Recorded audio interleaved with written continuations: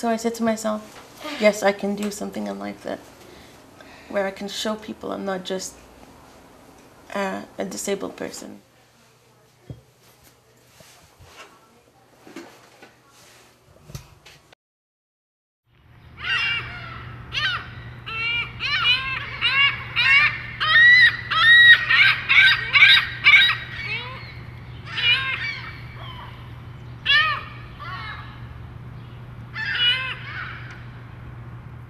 Alex? Alex? Wake up, darling. Wake up and smell the coffee. Là, allonge, fais attention quand tu vois pas les fesses, là. Is there really some coffee? I'll make some. My name's Alexandra. I'm 19 years old, and I was born with spina bifida and hydrocephalus. I remember the baby tapes. I was in the incubator, and they were there beside me. I was on my mom's lap. See, my mom or anybody could not hold me for, I think, the first 2 months. If they wanted me to be somewhat in their arms, they had to have a pillow on their lap, and I would have to be on the pillow. They would have to hold me that way.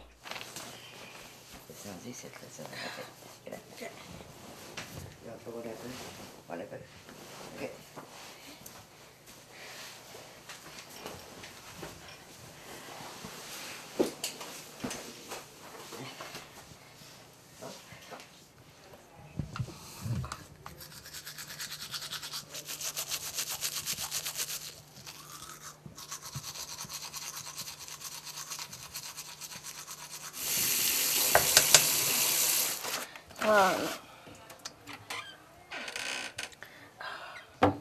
Shoot.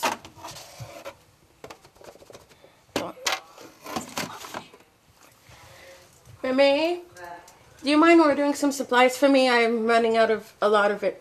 What are you, okay? Want me to call OMS? Yes, please.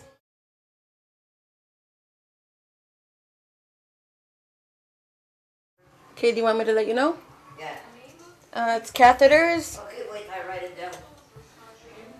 gloves, Depends, and green pads.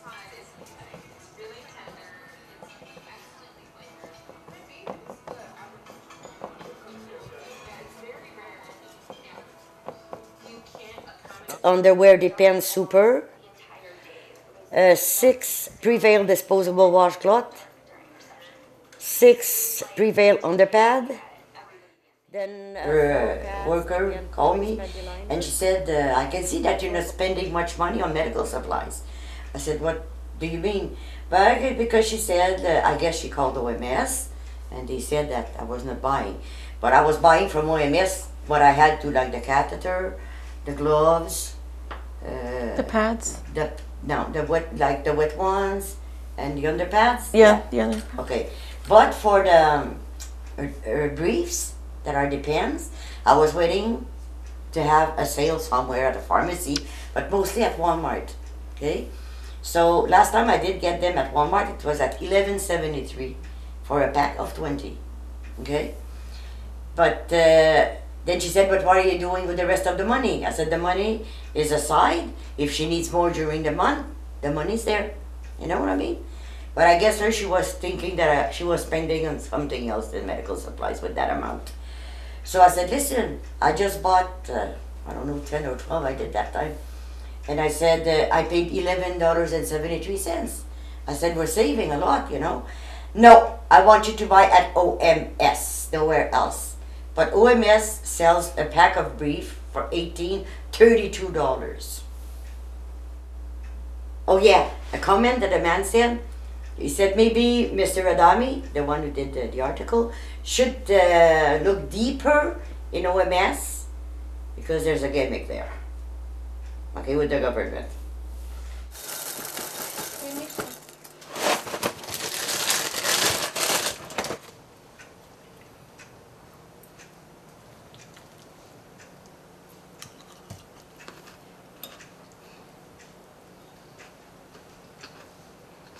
We were alone for 18 years, my mom and I. And then she had a baby. My daughter had take care of her. And she had to quit her job because she was all by herself with her. She's always been by herself. Her father left when she was 1 year old. So my daughter had to take care of her. And, you know, she was just getting the minimum salary. And if she needed somebody to babysit her, they would charge $10, $15 an hour. She was making, what, 9 something then, or maybe less. So she had to quit and go on welfare and take care of Alex. So that was her life. She stayed with Alexandra. Mm-hmm. She was a good mom and everything. Great mom. Great mom. Fantastic. So they said, well, Alex is of age to have her own place if she wants, with Ottawa housing, okay? So that's what they did. So they found Alex a 2-bedroom, and then they found my daughter a 2-bedroom with her other daughter, and that's how we ended up together. Me, I was living with my boyfriend. I left him behind, and I said goodbye, so long, moving with my granddaughter.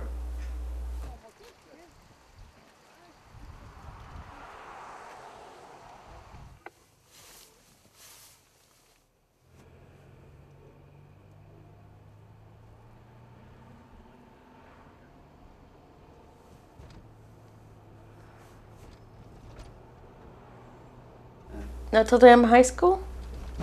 That was an awful experience. I remember, I was in my 2nd year into it.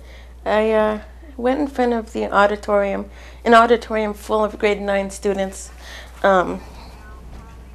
explaining that even if I'm in a wheelchair and I don't use my legs, I can still use my brain and my words, and I can still communicate. And I told them that if they had any questions about my disability, not to be shy, to just come and ask me. I remember I went to the cafeteria once and I went to a table full of people, and when they saw me come, they left. Oh, yeah, we're close. Just at the corner, I think. Thank you very much.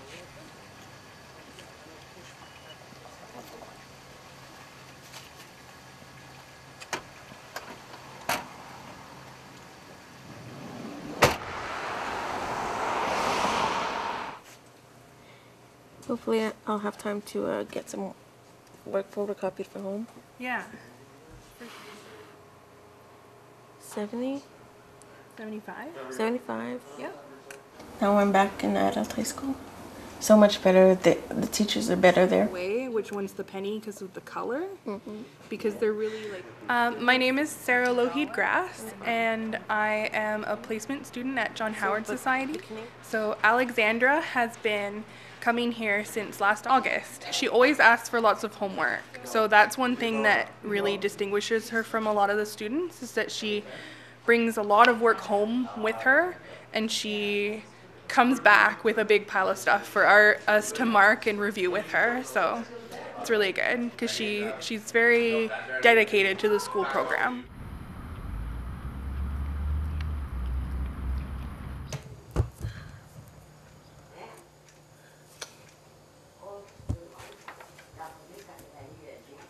And I don't do that stuff until I know my homework is done. I don't watch the hockey game. Most of the time I just tape it because I know I have homework, and I'll watch it the next day. I never ever watch it till my homework is done. That's how important to me all this stuff is. I put all of it ahead before the fun stuff. I like to call it the fun, easy, chilling stuff. Misha! Look, there's a small budge. Misha! Hey!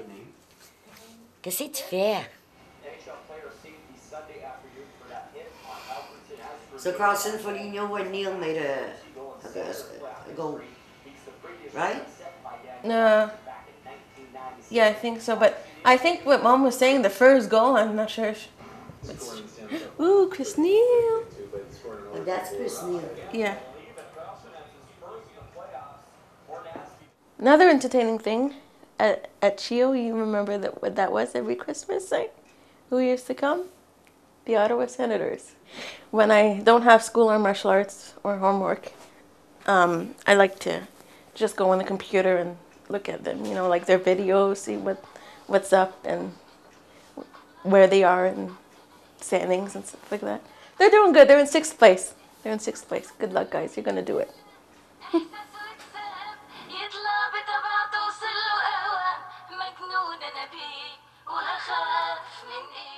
My number one favorite that's my number one. Oh, I love that question. Jason Spezza, you are awesome. You are just so wonderful. Oh. Oh, man, his wife's going to be jealous if she sees that. Oh, I have a few favorites, but he's my number one. I have an autograph from him, actually. These are more autographs from the senators. This is a collectible poster that Daniel Elfitson signed to me for Christmas.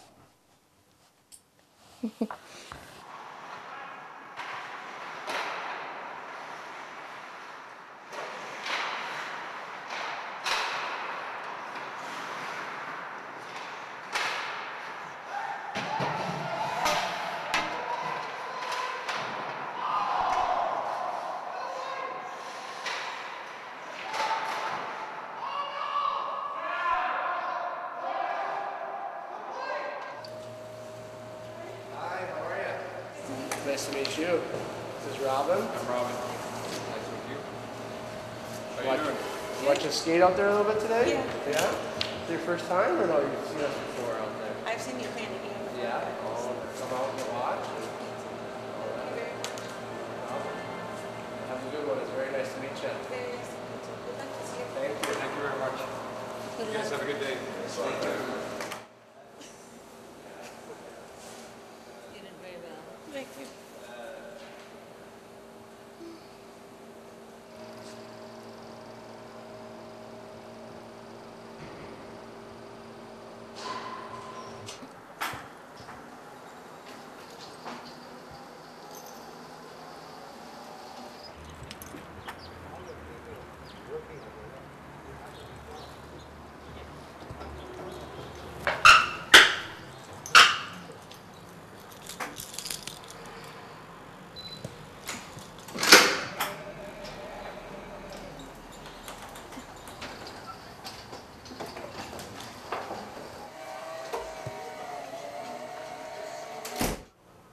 Hey, Mom.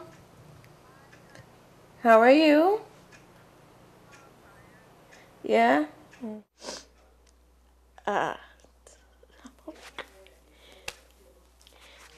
We went through a lot together, through thick and thin. She saw me go through some medical things, and I saw her go through some medical things.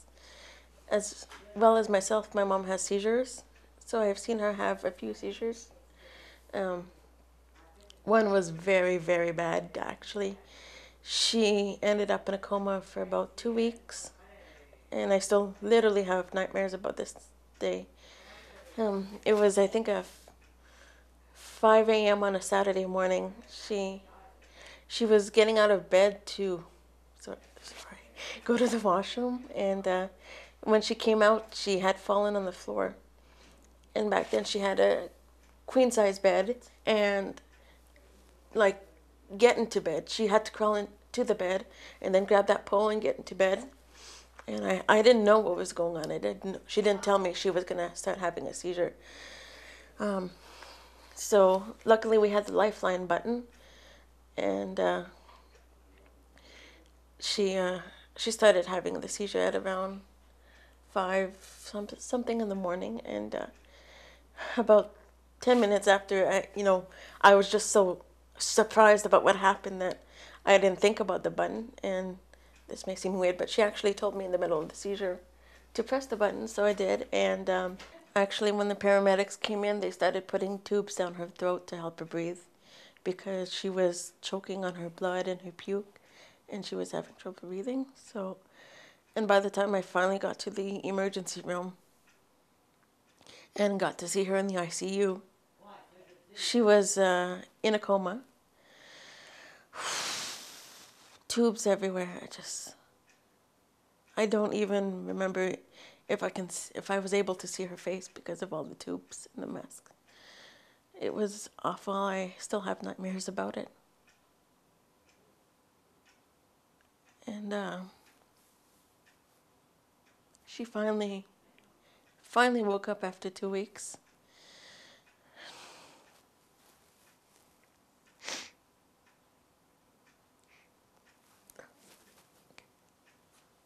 That's all I remember from that day.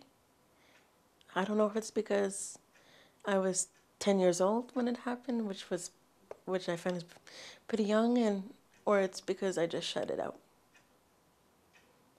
I think it's because I shut it out. I wanted to just shut that. I try so hard to shut it out, but I can't. I have nightmares about it still.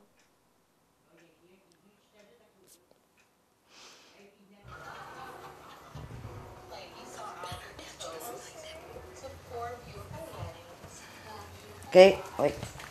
Alex. Alex. Alex. Mommy's here. Baby. Baby. Okay.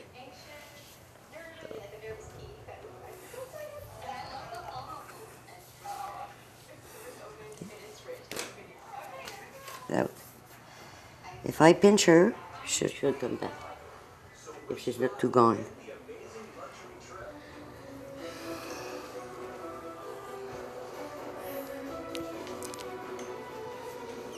Okay? Mm-hmm. Now she's gonna feel like druggy.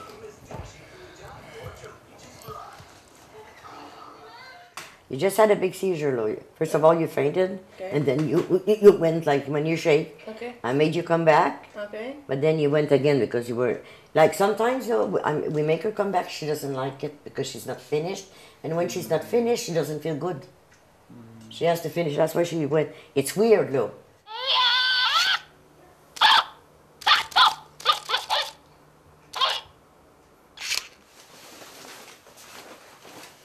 Attention. Martial arts has changed my life. It is just wonderful. I didn't think I could go from how I was feeling to feeling great about myself and feeling like it's okay to feel great about yourself. Pretty soon, ça va être une brown belt.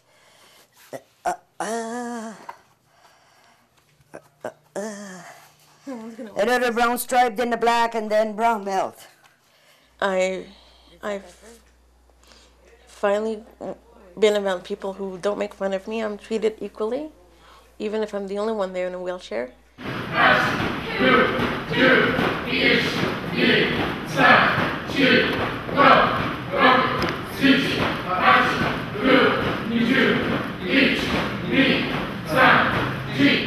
Alex really exemplifies patience to me as well. That's something that I find she can teach the other students. There are times when her paratranspo will be 1-2 hours late to pick her up after class, and she never complains. She's very, very patient.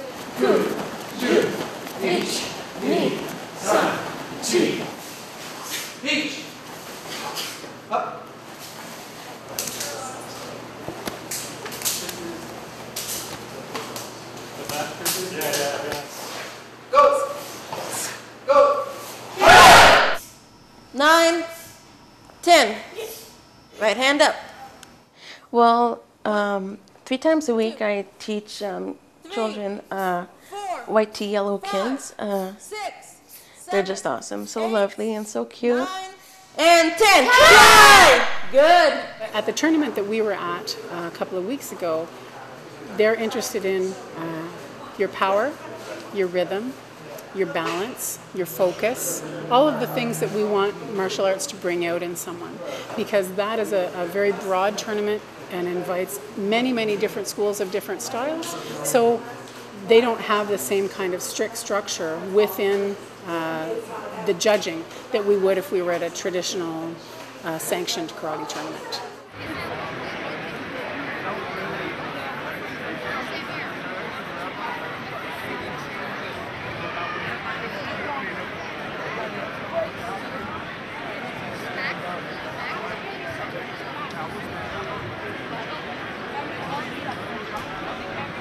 Well, today I did my first big championship, the Martial Arts Open it's called, and I did a kata and some wheelchair self-defense.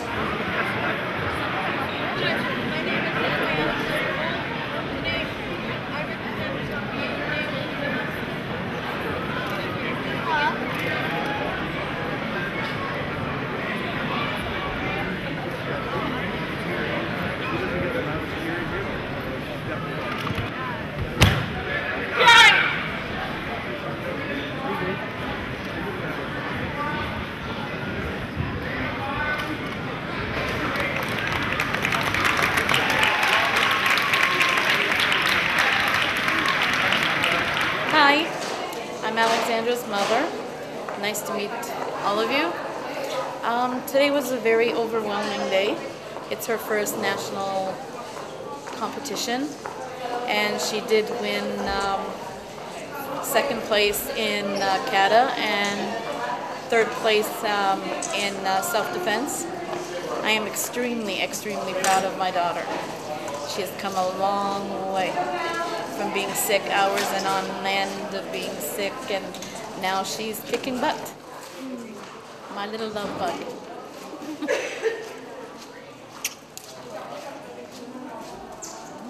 If she says I'll do something, she does it.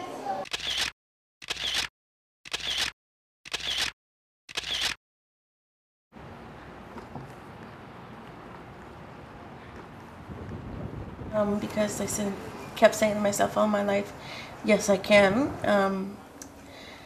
It's because I wanted to be more than what people were making me feel, more than just the person in the wheelchair. What does next week hold for you? What's big plans?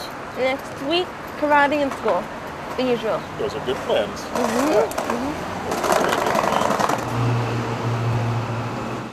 My future? Owning my own dojo. I would love to travel the world, but at the same time, I'd love to be married, be a good wife, a supporting wife, for what he would like to do. That's a big thing for me. Mimi, can you do me a favor, please? Can you get me the 2 trophies I won at the championship? Mimi, that's for me. Oh, sorry. Hey, look, it's two. Good night. Good night, Harry.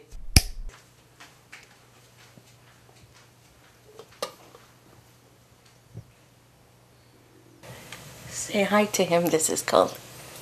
سلمولي عليه سلمولي عليه اللي وحشني وانا وحشني